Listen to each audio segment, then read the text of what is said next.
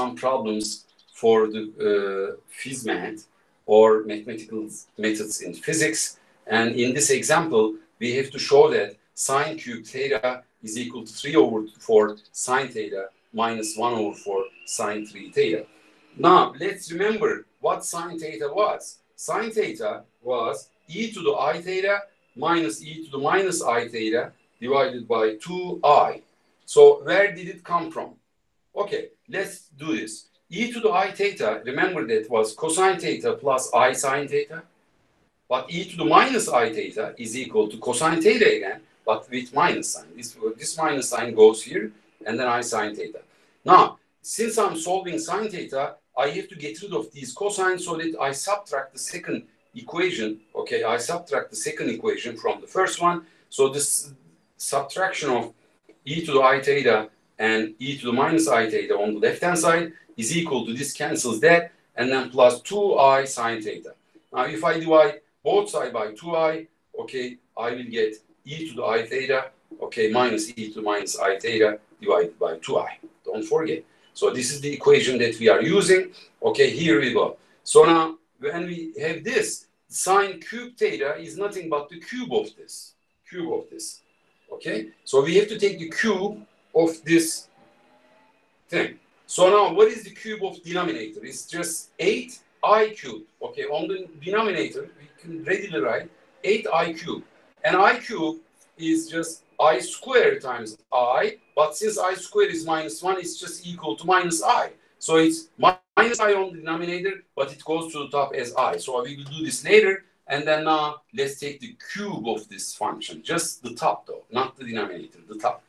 So the cube. So remember that when you are taking the cube, it's just the coefficients of coefficients should be given as 1, 3, 3, 1. Okay.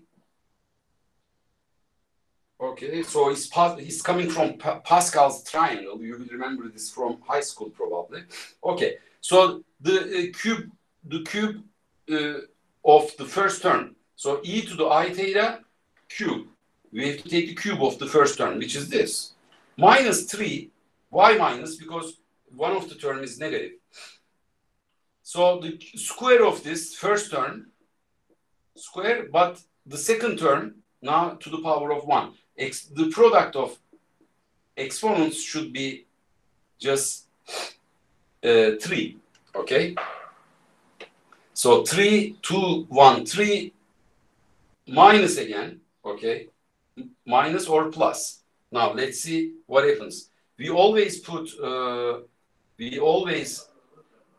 plus, but this e to the minus theta, this minus theta is negative. So let's write it as here negative minus. So okay. Now again plus 3, okay, because this 3, the second 3 now, e to the I theta, now the power of 3, 2, now 1, and now minus e to the minus I theta, the power of, remember it goes like that, 0th power, the first power, the second power, and now plus last term, the third power of e to the minus I theta. So minus e to the minus I theta, the third power. So you have to get also this minus sign. Never forget that. Okay. So we know that the even power of minus gives you plus, but the odd powers gives you minus. So that's good. So now what we do is that we just write it as equal to 1 over minus I. Remember that this was minus I with 8, of course, minus 8I. Now the cube of this is just e to the 3I. E to the 3I theta. Okay, e to the 3I theta, because taking the cube of the exponent is just multiplying the this argument by 3 very simply. Okay, this is now plus 3 e to the now 2I theta times this. First, let's decide if it's gonna be minus or plus. This minus sign will be kept because it's the odd power, so it will be minus. So this term is going to be minus, second term. 2I theta there, and then the first power of this is just itself, e to the minus I theta. So e to the minus I theta. So it just gives you, okay, 2I theta minus I theta gives you just I theta, but we'll do it in the next step. So here, this minus sign will be going away because the square gives you plus, and now this is plus 3e to the I theta, okay, plus 2I theta, because this product gives you minus 2I theta, right? This 2 goes there, it's minus 2I theta. It's minus, okay. So this is just multiplying the whole expression, and the minus sign is kept. Now, this will be, the last term will be minus because it's the odd power e to the minus 3I theta. That's it, okay? So now what do we get? What do we get? So it's now put this I to the top, and then it becomes plus, because if it goes to the top, okay, it becomes plus I over 8 times e to the 3I theta, and look at that, minus e to the minus 3I theta. Okay, so we can probably combine these two. And then this one, as you see, this is just I theta, but this is what? Minus I theta. So 3 is common, and then plus, let's factor out minus sign, because minus sign, minus 3, and then e to the I theta there, and then minus e to the minus I theta. That's it. So that will be, we are almost there, and now we know that the difference is just related to sine theta.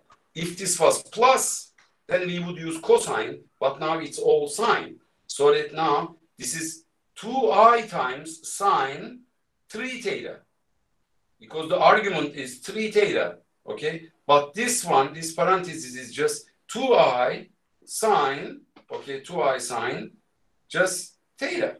That's it, because just 1 theta. Okay, so now if you multiply everything by I, which is outside, now everything will be real. I times I gives you minus, okay? So there will be a minus sign there, so that now 1 over 8 times this minus 2 sine 3 theta. Now 2I sine theta times I is I squared, it will be plus 2, okay, times 3, which is 6, don't forget, because there is 3 here, 6 times sine theta. That's it, 6 sine theta. And now divided by 8 gives you just what? Minus 1 over 4 sine 3 theta plus 3 over 4, okay, just sine theta. Okay, this is exactly the same expression. So it is checking. Good. The end of now recording, and then we will